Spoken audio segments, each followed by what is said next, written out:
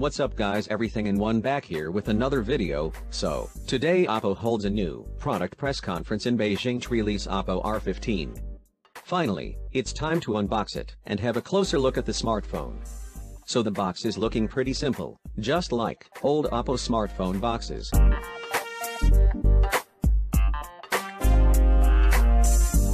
Opening up the box, first we will get the beautiful smartphone itself. The phone is feeling lightweight. I want to inform you that this is a special Dream Mirror color edition. Other than the smartphone, there are a pair of headphones inside, which looks a lot like Apple EarPods, isn't it?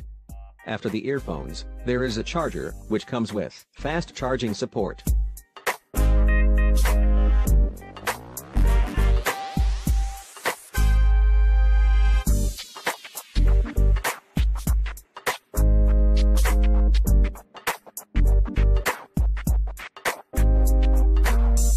So finally, these are all the accessories which you are getting with the box. There is also a silicone case provided with the box. Good job by Oppo.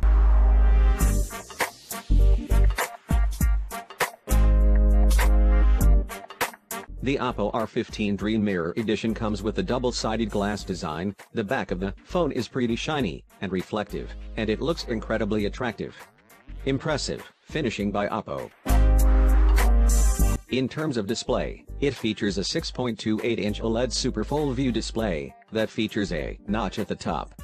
It offers a full HD plus resolution of 2280 x 1080 pixels and an aspect ratio of 19:9.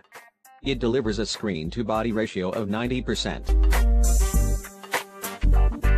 The phone comes with gesture controls, which makes it more similar to the iPhone X. However, the gesture animations are quite amazing, with a snappy and fluid interface. Also, the gestures are enough responsive for day-to-day use.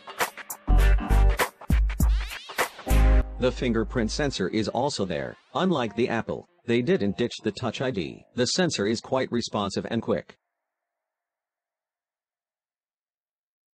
No need of worry if you terribly hate the gesture control. Just like you hate my voice, you can disable the gestures through settings. It's so easy.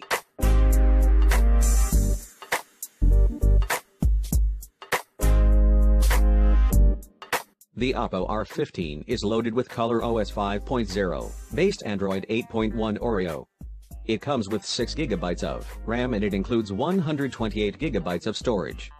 For more storage, users can make use of up to 256 GB of micro SD card on the device. As for the processor, just like the Oppo R11s, the Oppo R15 also comes with Snapdragon 660 chipset. However, the phone is enough to handle heavy games. For gaming, the phone comes with Mali G72 GPU. It's time to do a quick benchmark test.